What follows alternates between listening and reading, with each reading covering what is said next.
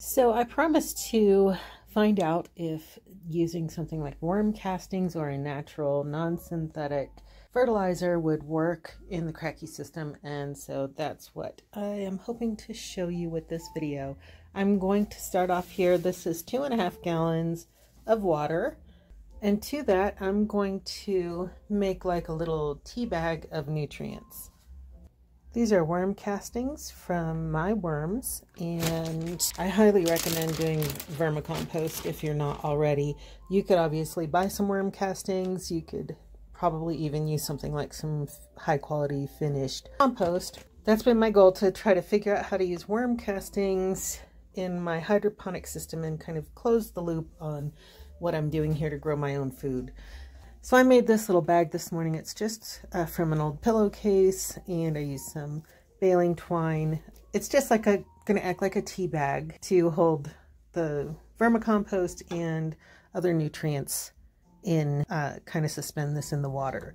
For 2.5 gallons of water, you're gonna want 1.5 pounds of worm castings. And to this, I'm going to add kelp. Mine's in powdered form. That's what I have access to. It's about 6 ounces per gallon.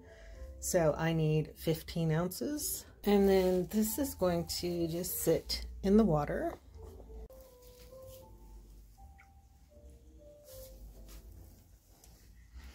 And you can just tie that loosely to the handle so it doesn't pop open. We're going to add Epsom salt for some magnesium.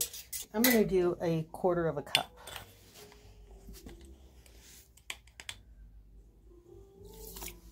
Depending on your situation, you should probably cover that loosely. Just make sure no animals or anything gets in there overnight. And this needs to sit for 24 hours and just allow it to steep. I'm actually going to use a pump and some air stones and just aerate this a little bit. This could speed up the process, but also just oxygenates the water. So that's not necessary, but I happen to have the stones just for this purpose, to make compost tea, so I might as well use it. You could just, like I said, let this steep for 24 hours and that would be fine too. I'd like this to be as simple as possible. It happens to be that I always have these ingredients on hand. I have my own worm composting tower, I have Epsom salt, and I keep kelp on hand for the animals. So they are things that I have around anyway. If you don't normally have kelp, you can order that online or check with a local feed store. I get mine from my local feed store, and I want to say it's a 40 or 50 pound bag, but it is something nice to have around and adds a lot of nutrition. We'll check on this tomorrow. Here is our worm cast tea the following day. So it's been about 24 hours and it is ready to go. I'm going to set up some of my Kratky Hydroponics right now and plant some seeds. So let's get that started. These are the containers that I use for my Kratky Hydroponics. It's just a Sterilite 6-quart plastic shoebox that I have painted with black spray paint just to keep the light out. I drilled holes in it. These are 2-inch net cups. I have a whole video on this setup as well as my mason jar Kratky system, and but this is what I primarily use now. This holds 11 cups of nutrient solution, and it doesn't fill it up to the top. It just fills it about 1 inch above the bottom of the net cups here. So I don't want to go too far with that, and we don't want to fill this all the way up. Again, there's a video that shows you that. So this is 2.5 gallons of the worm tea solution, and you would normally take this and mix it with 5 parts water. So that would be 12 gallons of water, but I don't have a big container available right now, so I want to take just a little over 2 cups, so about 2.25 cups of the worm tea, and the rest will be plain water. That's going to make this 1 part worm solution and 5 parts plain water. I'm going to pour just my filtered water in here. That is 8 cups. Need to do 1 more cup.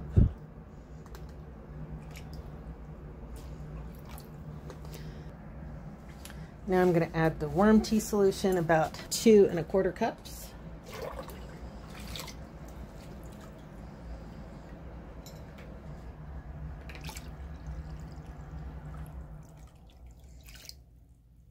Seems that I always have a helper here with me.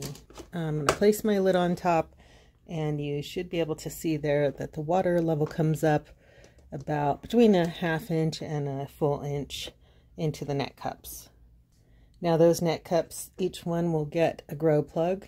These I just reuse over and over again, and I'll have a link to them below. I've probably used them dozens of times now. But I'll get some seeds. We'll pop a couple seeds in there and then see how this does. This is my seed case, trying to stay organized. And of course I have a video linked to this. And here's my lettuce section.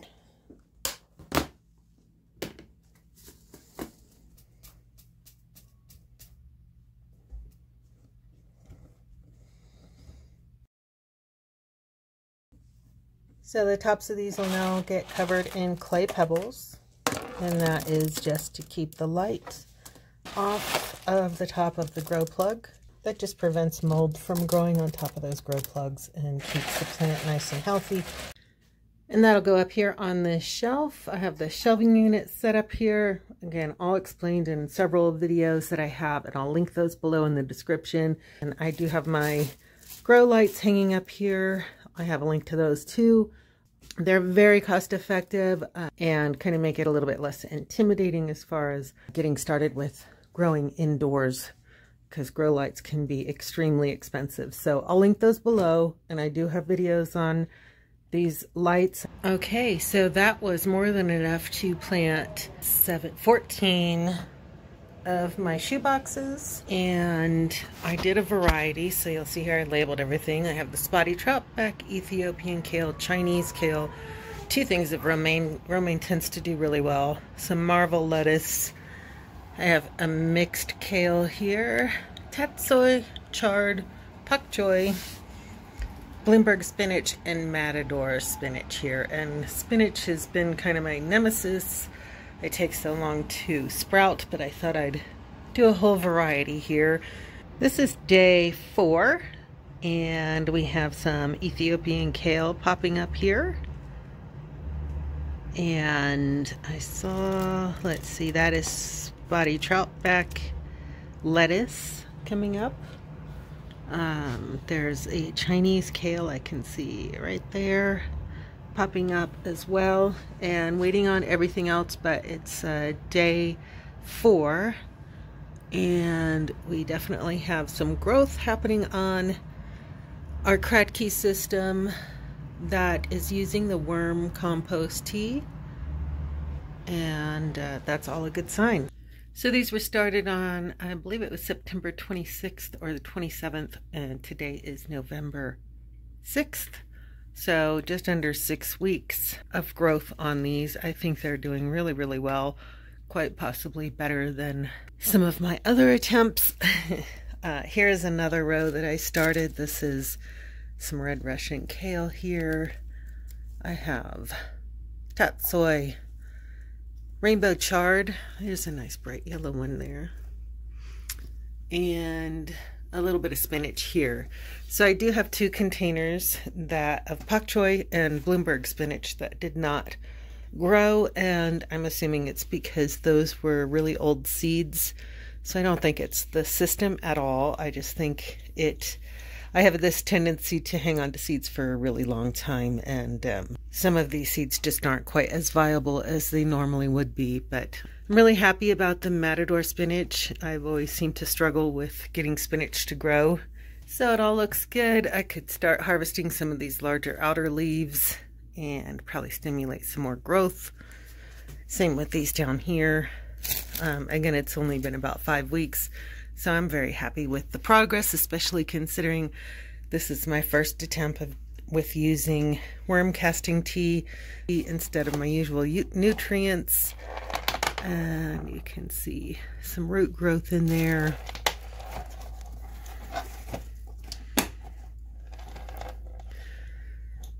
So again, I have not added any nutrients or water or anything in these containers since I planted the seeds in late September, and I think this is a pretty successful experiment. I did bring in some comfrey roots that I dug up before everything froze, and I have some nice leaves coming in, so I think I'm going to try a comfrey compost tea as well and see how that does in the next round of these Kratky containers. And I will keep you guys informed when I get those ones going. Thanks for watching, and I can't wait to see you again.